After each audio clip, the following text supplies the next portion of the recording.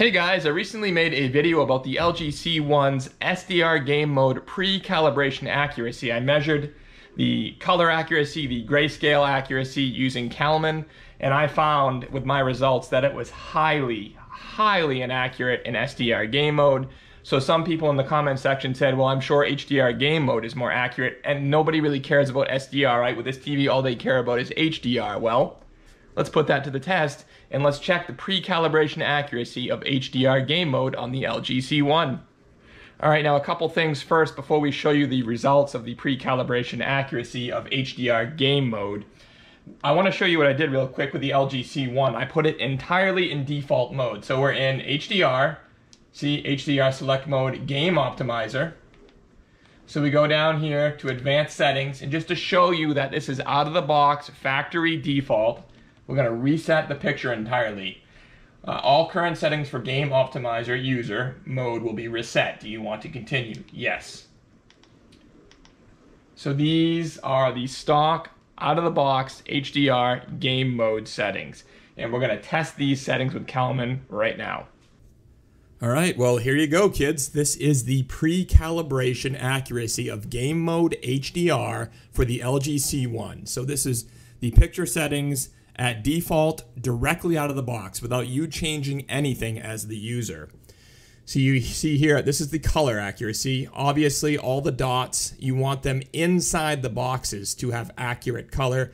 You see up here, greens and orange aren't too bad, but then when you start getting into the reds, purples, and especially the blues, they're just all over the place. You're getting too much blue, and you should be getting lighter shades. You're getting not dark enough reds. You're all over the place. And you look at your delta error down here for your color. Your average error is 5.7. Your max error is 17.7. And if you want a reference level monitor or TV display, you would have to have an average error with color here of 1 or under. And again, 5.7 with max 17.7. And so you look at your RGB balance here, it's all over the place. It's pushing way too much blue, again, especially in the higher end. And then you look at your grayscale delta error. Again, you want ideally something below 5, but even better would be below 3. Reference level would be 1. Your average grayscale error is 10.9. Your max error is 17.7. So not only are you not even remotely close to reference level accuracy, but you aren't even close to an average error of below 3, which would be considered good for both grayscale and color, especially grayscale. And then you look at your luminance over here. Our LG C1 in HDR game mode is got a max luminance. It's measuring at about 750 or so nits. And ideally you want your gray line, which is your TV's current luminance level, to follow this luminance curve. And you see here it overshoots it a little bit at around 200 to 500 nits, and then it rolls off at about 750 nits. So that could certainly be more accurate as well. So there it is, guys. You can see it right here. The LG C1 HDR game mode default picture settings right out of the box are horribly inaccurate. Now, there are quick ways that you can improve this without having calibration equipment.